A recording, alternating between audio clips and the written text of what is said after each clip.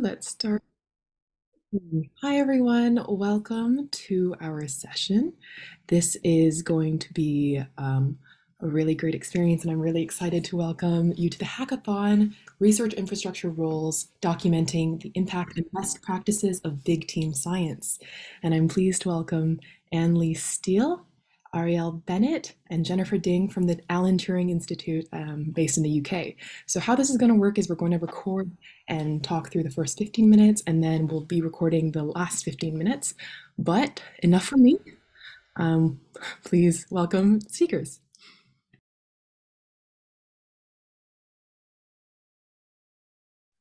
Thanks so much, Grace. I'm just going to share my screen here. And thank you so much, everyone, for joining us from whatever time zone you're calling from. All right, so welcome to our Research Infrastructure Roles Hackathon. Really happy to be here at Big Team Science today. I'm really happy to talk more about research infrastructure and research infrastructure roles, and also to hear more about your experiences over the next hour and a half. And I think with that in mind, we'll do a little round of introductions first, starting with myself. I'm Anne-Lee Steele. I'm the community manager of the Turing Way, a project you'll be hearing more about in a second. I help to facilitate contributions to the project, and then I'm also working on developing internal systems to ensure its sustainability and maintenance, and I'm working with a team of folks, including Ariel and Jen, in order to do this work. But I'll leave it to Ariel and Jen to introduce themselves. Maybe Ariel, I'll pass it to you. Yeah, good morning, good afternoon, and good evening, everyone. My name is Ariel Bennett. I'm the program manager for the Tools, Practices and Systems program at the Alan Turing Institute. I'm a Turing Way core contributor as well in my free time and also as part of my job. I mainly write in the guide on ethics and also collaboration as well. And I am super excited to be here today. Hi, everyone. I'm Jennifer Ding. Like Ariel, I'm another Turing Way core contributor, and I'm mostly writing on licensing, specifically machine learning licensing, and also open source sustainability. My role at the Turing is called Research Application Manager, which we'll sort of get into in this presentation, but also in a talk later today, a few hours later, if you're interested in understanding more about how we approach applications and real world impact through the RAM role. Awesome. So a little bit of a summary of what we'll be working through together today. We'll do a quick kind of slapdash zoom through what the Turing Way project is. Then I'll pass it on to Ariel, who will talk through what is research infrastructure and what are research infrastructure roles, with a little bit more about that. Then we'll pass it on to Jen, who will get us started with the discussion and shared writing part of our time together. And then we'll spend the last few minutes or so doing a bit of a share out of what you all have discussed, and also just talking about what we want to do with all of the writing that you'll be doing together. Great. So a little bit more then about the project that all three of us are a part of. So really, what is the Turing Way project? So it's on one hand a set of open source guides for data science and research, or as I sometimes say, something like a kind of like a small Wikipedia, full of information about everything from peer review to research data management, to using personas for research communication, to research ethics, activism for research, and much, much more. We're hosted at the Alan Turing Institute, which is the UK's National Institute for Data Science and Artificial Intelligence. But it's really important to say here that we're hosted by, but are not exclusive to. And we collaborate with experts really from institutions all around the world. And so while the Turing Way is a book, a set of shared practices, it's also very much a global community, an open source project, and a culture of collaboration. And in order to enable this, we take a lot of cues from the world of open source. So a little bit more about the guides themselves. The Turing Way began as a guide for reproducibility by Dr. Kirsty Whitaker, who gathered together a small team of allies and fellow researchers to write initial chapters on best practices for reproducibility in research, with the addition of Dr. Malvika Sharon, who's now the co-lead of the project, and here today with us. The Turing Way grew into 5 guides related to project design, communication, collaboration, and ethical research. And we also record the practices that we use within our own community within a handbook so that it can be used by others as well. I will flag here that none of these guides are meant to be read from front to back or from cover to cover. They're really meant to be used as a reference for your work and as you need it. So we encourage you to look at a term, a tool, an idea that you use in your own work and return to it as you need. So with this in mind, a little bit more about how we work as a community, again, taking a lot of cues from the world of open source that aims to practice a kind of distributed collaboration in this shared documentation project. We really aim to be open all the way down, which means hosting our project openly on GitHub, often again, a platform often used by open source software developers. We host everything here from our 5 guides to the community handbook to project management, conference notes, and being as open as possible and as closed as necessary, we aim to close this knowledge gap and the silos between folks involved with data science and research across different contexts, fields, geographies, and really try to make collaborative documentation as easy as possible for everyone.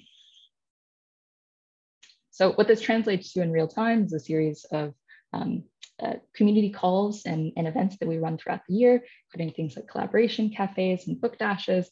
And so the event that we're running with you all this afternoon, the morning or evening, depending on where you're calling, is really kind of drawing from a lot of those practices that we use within our reoccurring calls and practices that we use within our own community.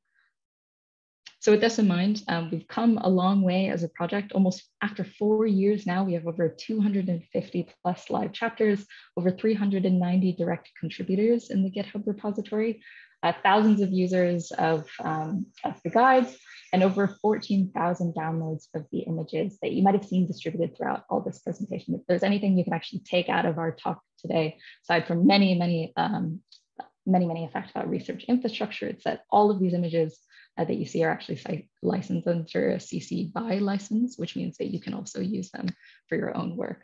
And the Turing Way has also been cited in policy, education, advocacy, and training contexts as well. So just stop here for a moment to say that while it's the 3 of us presenting to you, we really are representing a much larger community of folks that have made the Turing Way what it is. So with that, I'm going to pass the mic to Ariel. Yeah. Hello, everyone.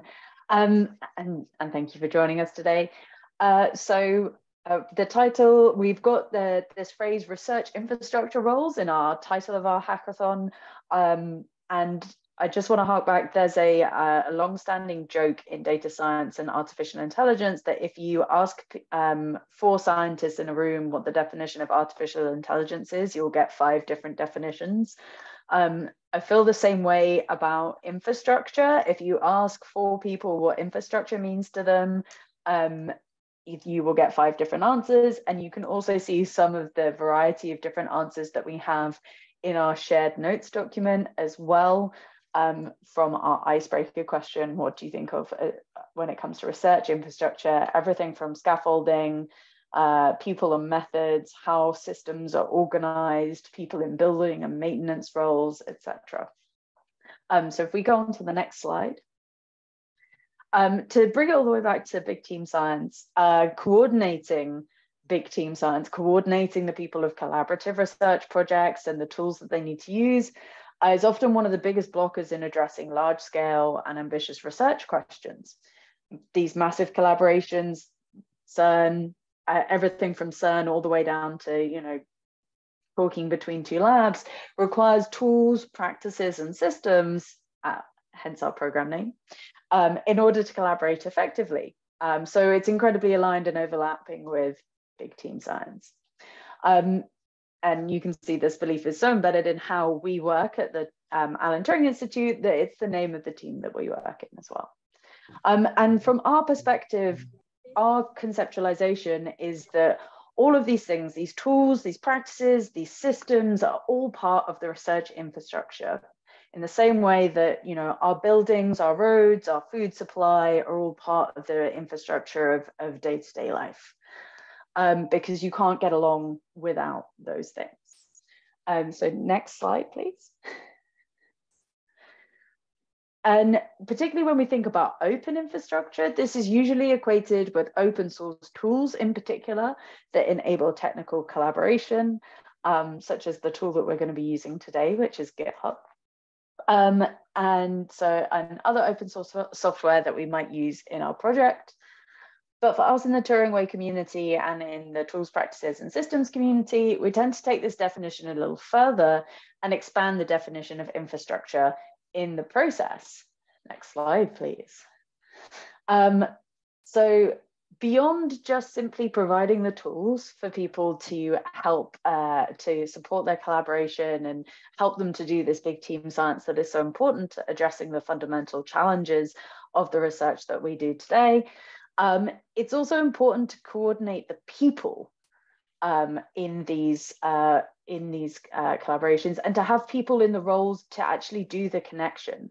Some of the hardest parts about getting a collaboration going and getting people to work together, particularly if you're trying to coordinate across different cultural boundaries, or you're coming from different perspectives, say, for example, from industry, and you want to collaborate with academia, where the motivations, the ways of working, the cultural styles are all very different. You need people in these roles to also provide the infrastructure, the cadence, the programming to help you do this big team science, to help the key development of the human interactions, like building trust, finding common ground, understanding each other's motivations, keeping people up to date with what everyone is working on when you don't have a shared notice board, for example. And so that's really, really critical in the work that we do. And so this is why we think about the tools, sure, but we also think about the human infrastructure in big team science. And next slide. And we call these research infrastructure roles. Now you'll see them referred to as various different things. I've recently collaborated on a paper that describes them as team infrastructure roles. You'll see them described in various different ways, everything from academic support to technicians, for example. But there's a huge, huge variety of them. And we've got some examples here of titles and role descriptions that you can find kind of in the wild and that we've come across in our travels as well. And this is one of my favorite images as well. This researcher environment really demonstrates how we see these roles as contributing to the overall makeup of how research is done and how researchers experience their work as well. So this is a bit of audience participation at this point. We would like everyone to head over to the shared note document that hopefully Jen has shared in the chat again, because we'd like to ask you, next slide, please. If you recognize any other of these roles in your institutions, do they come in the form of IT managers? Are they thinking, do you recognize a data steward, but instead it's called a research data manager? These types of things. We'd love to hear more examples of different role titles and different role focuses, because this is a very broad, amorphous group of people with a whole range of specialist skills that are absolutely critical to getting big team science and research done. But we don't have great ways of describing them, of mapping them, of understanding how they're emerging and evolving just yet. We have some really standout examples in research software engineers, etc. But a lot of these roles are very unmapped and undocumented. And one of the things we want to do is to help kind of improve the mapping and understanding of these roles as well. So if everyone wants to head over and add some of their own thoughts to this, down on line 58, we've got one in there that's research infrastructure developer, which is very true. I think that's great. I'd love to find out what the job description is for that. If anyone wants to add that in or add a link. And also, if anyone wants to share things in the chat or would like to unmute as well, this is an opportunity to kind of share if you recognize these roles in your institution as well.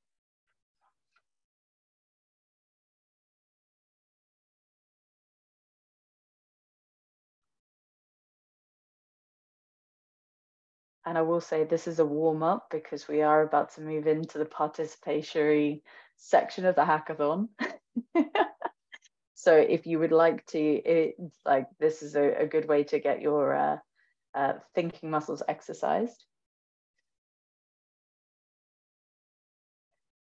Okay, we've got partnership development managers, grant application managers, project officer or manager, community engagement leads. Yeah, I love that one. That's really important skill set that is definitely not taught as part of your standard researcher arsenal toolkit.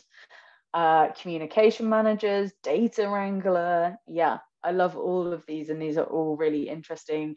And if you have any more links or information on those, then please do drop them in the notes as well. Event managers, yep. All of these are great. Wonderful. And then I think, am I handing over to Jen for this next bit? So feel free to keep adding your ideas in the chat as they come to you as well. But I am going to hand over to Jen now for the next steps, because we've done a bit of introing and waffling, but now it's time to hand over to you guys. Thanks, Ariel. So as Ariel has alluded to, we are about to begin a more interactive bit for the hackathon. But first, a few things to share. Just to recap, we've talked a little bit about the Turing Way and how we work, as well as research infrastructure roles. So now it's time to turn it over to you. And specifically today, what we'll be looking at is the research infrastructure roles chapter on the Turing Way. And here we have some information that captures the motivation for why these roles exist, and also some examples of roles that we have at the Turing, such as community managers, data stewards, research software engineers, and research application managers. And we hope to build out this chapter with you. So in response to this question that we posed earlier, we got a lot of great answers. And we'd like to live add that now just to demo a bit how we work at the Turing Way, and also to foreshadow a bit how we'll be capturing the content you contribute today into the Turing Way. So as mentioned earlier, we work collaboratively through GitHub, and here's a little peek at what that looks like. So we've opened this PR about building out the research infrastructure roles list, and we'll do a bit of that now. So I'm going to just go to the file where we have that, click edit, and add some of the ideas you guys have suggested into this list. So we have research infrastructure developer. Just gonna check that I'm not duplicating. Partnership development manager,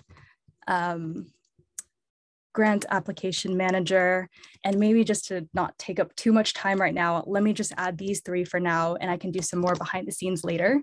But just to show you guys what we'll be doing is committing these changes to the PR. So let's say add new RARs from BTSCON 2022 and commit that. And later I'll do a bit more of this behind the scenes, so you don't have to see me copy and paste over and over. But the idea is after we then merge this PR, hopefully later in the session, we can see the results go live into the Turing Way, and you can see your contributions in the Turing Way itself.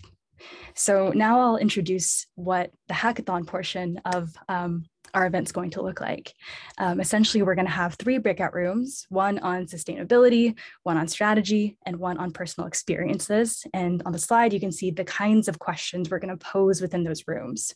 And so something we'll ask you to do right now is if you could add a 1, a 2, or a 3 next to your name on Zoom, or type it into the chat.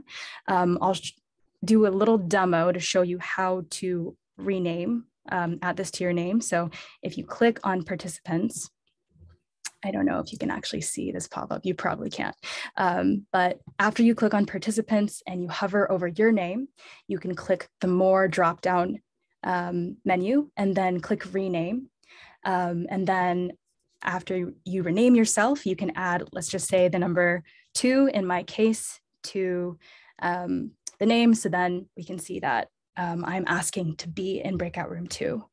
But again, if that sounds way too complicated, feel free to just type 1, 2, or 3 into the chat and we can draw from there where you'd like to be. So just to do a little bit of housekeeping, this portion, this hackathon portion will take place for 30 minutes. And then we'll come back into this room to do a little bit of share out. And yeah, let me see if there's any other things to share. So just some things to share in terms of tips for success. We have different shared pads for everyone to use in their room, so we can capture everything that's discussed.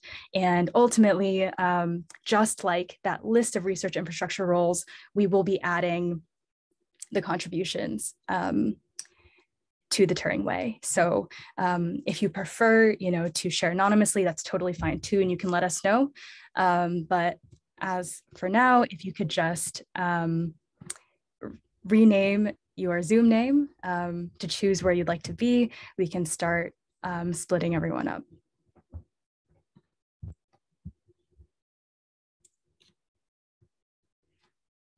The beginning, before we went off and discussed in our breakout rooms, Jen added some of our suggestions for job titles down here. She's going to add the rest another time. But what we're going to do now is live merge the contributions that you folks have suggested from today. We had lots of conversations about the best way to get the content from today into the Turing Way. This is sort of we wanted to give you a flavor of how this works, because actually getting everything formatted and stuff in the time we have allowed is quite tricky. But what we're going to do later on with all of the notes from today is write them up and also put them into the book itself as well, so that your content, your thoughts, your points that you've raised today, the stories you want to share will all be available as part of it. And so if you have a GitHub handle, please do put it in the original shared notes document, so we can add you for content or editing or however else you'd like to contribute. I have actually already done that for Grace down here via our all contributors bot. Unfortunately, we couldn't find you, Mahmoud, on GitHub. All contributors couldn't find you. So if you want to update your GitHub handle, then we'll try that again. But now Grace is included in our contributor record for content and suggesting research infrastructure roles titles. So to actually get this in the book, the first thing we do is head over to the actual to the preview of the changes that we've made. We need to make sure that it looks okay. We know we'll fill these in later, so I think we'll let those slide. But it's basically because we write on Markdown and then we have to have that integrated into the book, it's worth double checking that things look how you would like them to look. That looks okay. Somebody has already reviewed this a few days ago, which is great, and Anne has approved this yesterday, which makes things a bit easier and smoother. But now what we can do is hit merge pull request, and adding to the list of research infrastructure role list of job titles from contributions from Hackathon participants. Thank you. And then we can confirm the merge. Great. So now if we go into the Turing Way,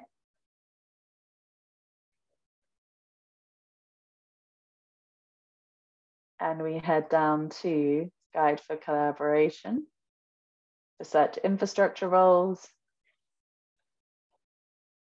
That is not right.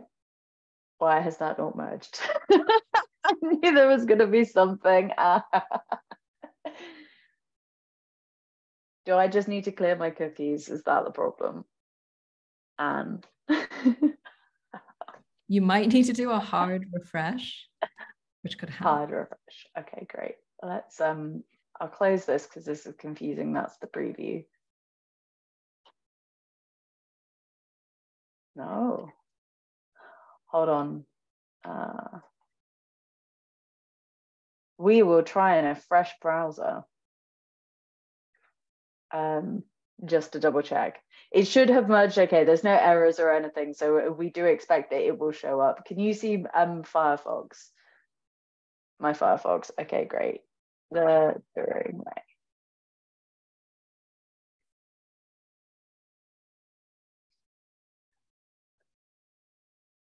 It takes a few minutes to render in the book. Yeah, okay, that's fine. Hopefully it will be in here now that we spent a bit of time. Oh no, that's remote collaboration. It's not in there yet. It will be soon. Okay, I'm going to stop doing this because it gets more painful after the second go, but it will be in there. We'll make sure that everybody who isn't already listed as a contributor is listed as a contributor. And then I think I'm handing back over to Anne for final bits and pieces. Is that right? Sounds good. So I'll share my screen here.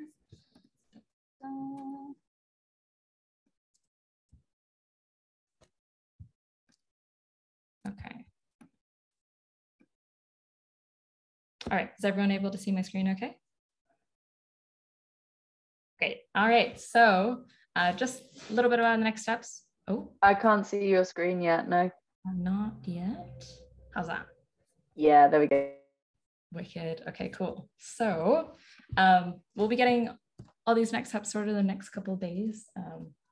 Hopefully we're really excited to add in this list of research infrastructure roles, but we also hope that in these kind of three rooms and the shared discussions that you've had together, that we'll be able to also maybe put the pieces in place to be able to contribute new chapter, new content, or more information that I think a lot of other folks will find really interesting and useful for their own work.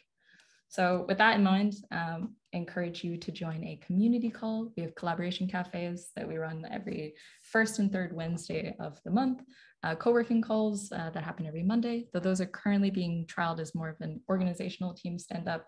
I run office hours every Friday where you can drop by to ask a question, do some co-working together.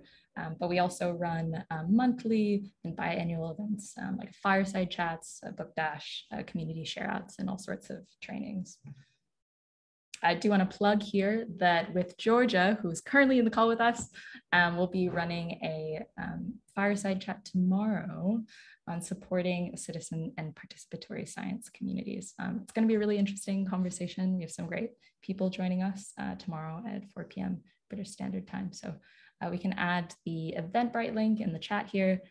Hope you'll join us. But those are all the obligatory plugs that I'm sending your way. Really want to just note here that there are many different ways of getting involved with the community. We've worked together to, add to a chapter on research infrastructure roles, but if you're interested, you can also fix a typo, change a link, and it looks like, I'm going to take a moment here, actually. It looks like I'm going to open this link to stop everything in real time and get this.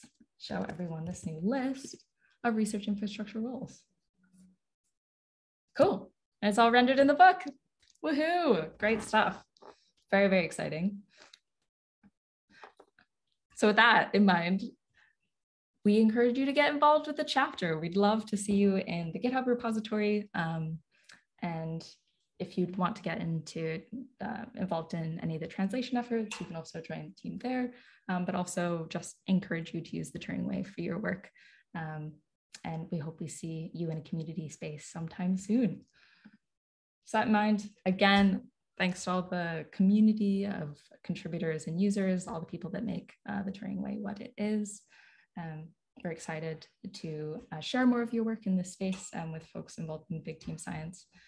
And last set of acknowledgements. Thanks to you all for being here, and end scene. Thank you so much today, everyone.